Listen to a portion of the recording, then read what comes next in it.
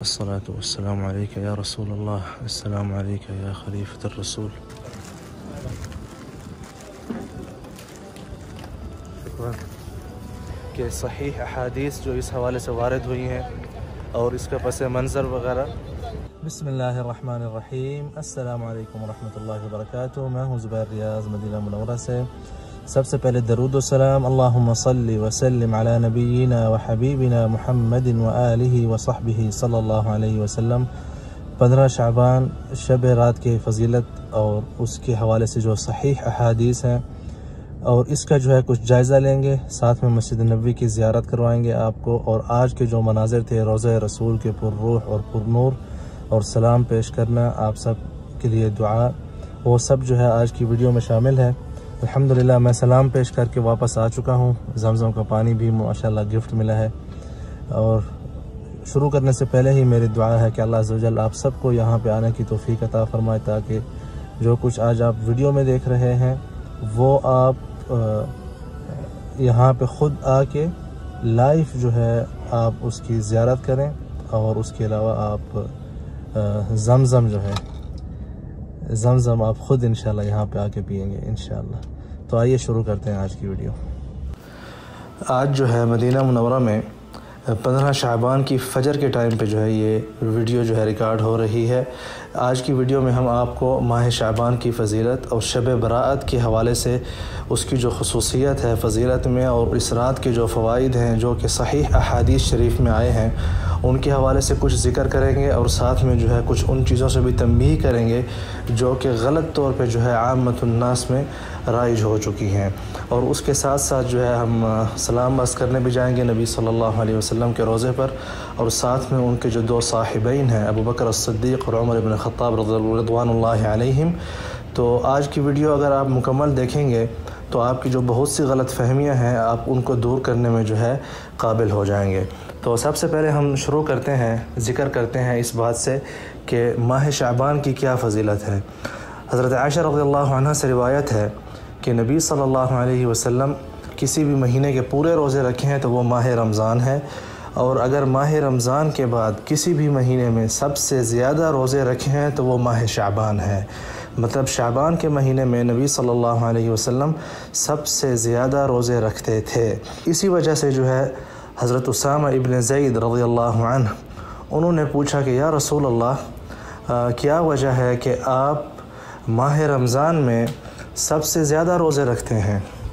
تو نبی صلی اللہ علیہ وسلم نے فرمایا ذاک شہر یغفل عنہ الناس، کہ اے اسامہ وہ ایسا مہینہ ہے جس سے سب لوگ جو ہے اکثریت جو ہے لوگوں کی غافل ہے. اور یہ وہ مہینہ ہے جس میں اللہ عز و جل کی طرف بندے کے جو اعمال ہیں وہ پورے سال کے جو اعمال ہیں وہ اللہ عز و جل کو پیش کیے جاتے ہیں. تو میری خواہش ہے کہ میرے جب اعمال اللہ عز و جل کو پیش ہوں تو میں جو ہے اس وقت روزے کی حالت میں ہوں. تو یہ جو ہے ماہ شعبان کی فضیلتوں میں سے میں نے صرف جو ہے وقت کی کمی کے لیے 2 چیزوں کا جو ہے ذکر کیا ہے. اب آتے ہیں کہ جو شب برات کے حوالے سے جو ہے احادیث شریف میں کوئی ذکر ملتا ہے. جی بالکل اس کے حوالے سے جو ہے حدیث شریف میں ذکر ملتا ہے، لیکن اس کو محدود کرنا کہ جو ہے وہ 14 یا 15 ہے، اس حوالے سے جو ہے میں آپ کو ابھی حدیث شریف کے الفاظ سنا رہا ہوں. تو اس کے بعد جو ہے آگے بھی ہم اس پر بات کرنے والے ہیں اس ٹاپک کے اوپر. تو نبی صلی اللہ علیہ وسلم نے فرمایا کہ ان اللہ يطلع على عباده في ليلة النصف من شعبان فيغفر للمؤمنين ويملي للكافرين ويدع أهل الحقد بحقدهم حتى يدعوه.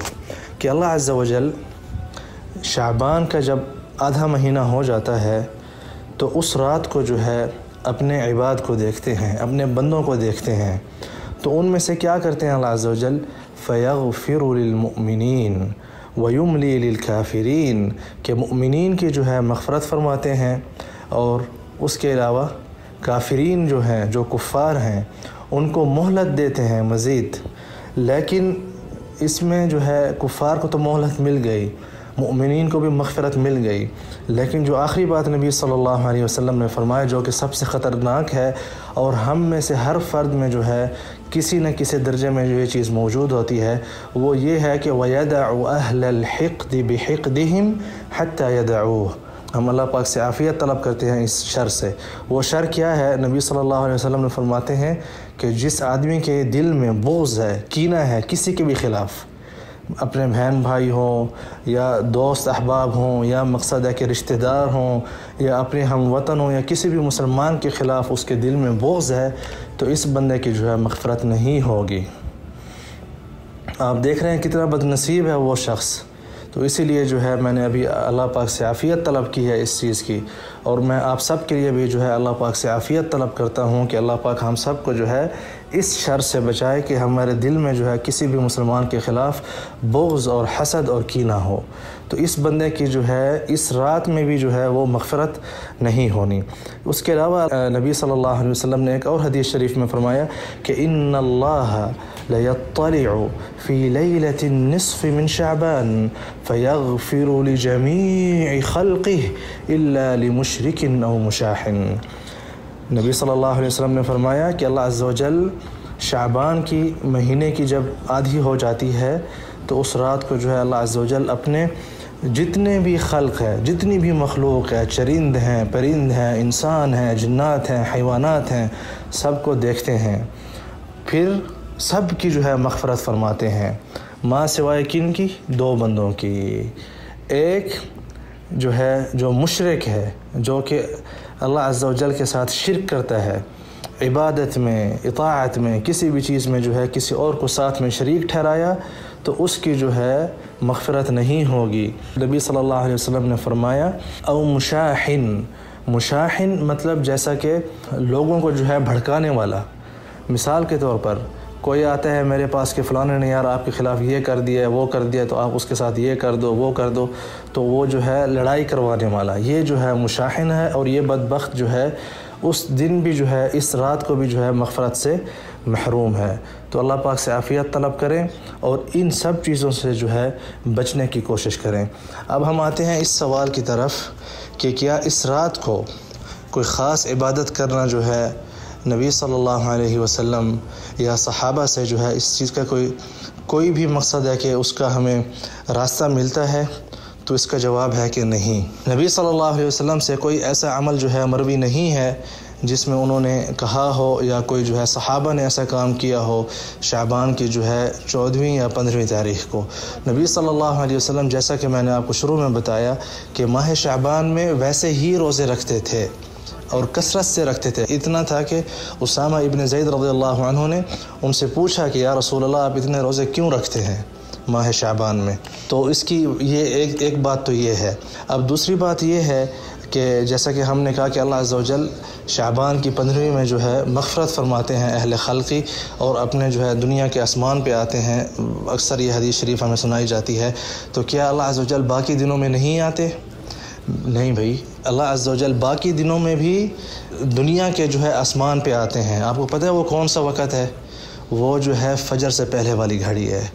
और उस वक़्त भी जो कोई दुआ मांग रहा होता है तो अल्लाह पाक उसकी दुआ कबूल करते हैं। आप आज दुआ मांगें, आप कल मांगें, आप फ़जर से पहले उठें, वज़ू करें, 2 रकात नफल नमाज़ पढ़ें, अपने हाथ बुलंद करें अंधेरे में, उसकी ज़ात जो है वो देखने वाली है, कबूल करने वाली है। तो शब बरात के हवाले से बात हो रही थी कि क्या इसका कोई ख़ास अमल जो है वो मौजूद है? इसका कोई ख़ास अमल मौजूद नहीं है। लेकिन ये जो है मामला कब शुरू हुआ था मैं आपको ये बताने वाला था। किताब लताइफ़ अल-मआरिफ़ हाफ़िज़ इब्न रजब की जो किताब है उसमें उन्होंने ज़िक्र किया कि सबसे पहले जो है अहले शाम ने इस रात को जो है इबादत करना शुरू की। तो उस पर जो अहले मदीना के उलमा थे उस ज़माने के, वो अपने ज़माने की बात कर रहे हैं, तो उन्होंने जो है इस चीज़ से इनकार किया कि इस रात की कोई ख़ास इबादत नहीं है। तो ये थी कुछ हमारी गुज़ारिशात। अब आइए जो है हम नबी सल्लल्लाहु अलैहि वसल्लम की ज़ात पर जो है सलाम पेश करने जा रहे हैं और आप भी पुरलुत्फ़ अंदोज़ हों। मेरी दुआ है कि आपको जो है ये मंज़र आप यहाँ पे ख़ुद आके जो है यहाँ पे बज़ाते ख़ुद आप लोग सलाम पेश कर रहे हों और अल्लाह पाक आप सबको जो है बहुत जल्द लेके आए। तो आइए चलते हैं।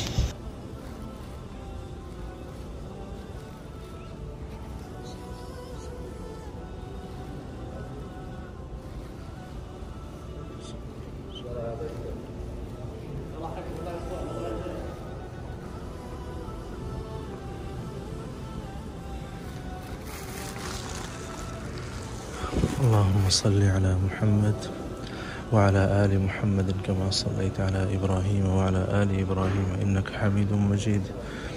اللهم بارك على محمد وعلى آل محمد كما باركت على إبراهيم وعلى آل إبراهيم إنك حميد مجيد. الصلاة والسلام عليك يا رسول الله. السلام عليك يا خليفة الرسول أبي بكر الصديق رضي الله عنه. السلام عليك يا أمير المؤمنين عمر بن الخطاب رضي الله عنه. اللهم صل على محمد وعلى آل محمد كما صليت. اللهم بارك على محمد.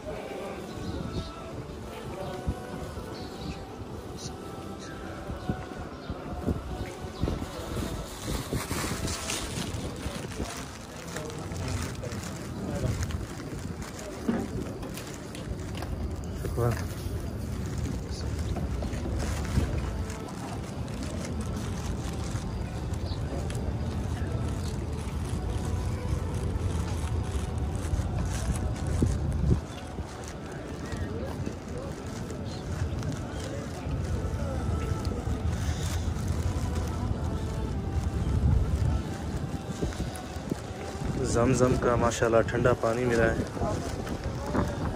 انشاءاللہ آپ سب بھی آئیں گے یہاں پہ اور زمزم کا پانی پئیں گے انشاءاللہ.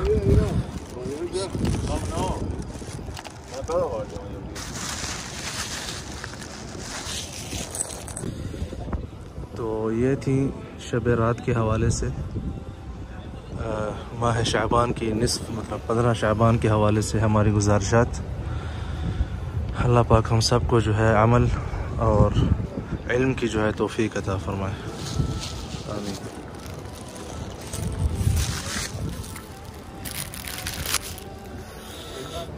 امید ہے آپ سب کو ویڈیو پسند آئی ہوگی. آپ سب سے گزارش ہے اس کو شیئر کریں, اس میسیج کو شیئر کریں تاکہ لوگوں کو پتہ چل سکے کہ صحیح احادیث جو اس حوالے سے وارد ہوئی ہیں اور اس کا پس منظر وغیرہ. امید ہے انشاءاللہ آپ کو جو ہے یہ آج کی ویڈیو پسند آئی ہوگی. لائک کریں, شیئر کریں. میں ہوں زبیر ریاض. مجھے سبسکرائب کریں فیس بک پہ, یوٹیوب پہ. مزید جو ہے مکہ مدینہ کی ویڈیوز کے لیے بہت شکریہ.